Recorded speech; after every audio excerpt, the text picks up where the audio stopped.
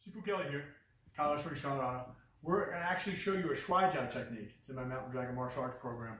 These are called fast takedowns. And these are precursors to jiu-jitsu. So before there was Kentetsu Waza and Nage Waza, this is a form of Nage Waza throwing technique that is non-committed. You don't drape the person over your body. You don't fight for grips. So let me demonstrate.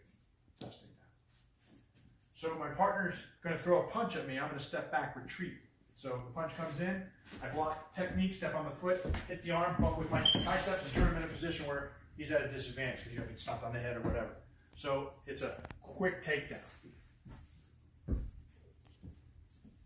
He throws a straight punch at me, I step backwards. See? I can take my hand, I can wrap my hand up like this, hit up like this, throw the person. Notice there's no commitments. There's no wrapping the person up.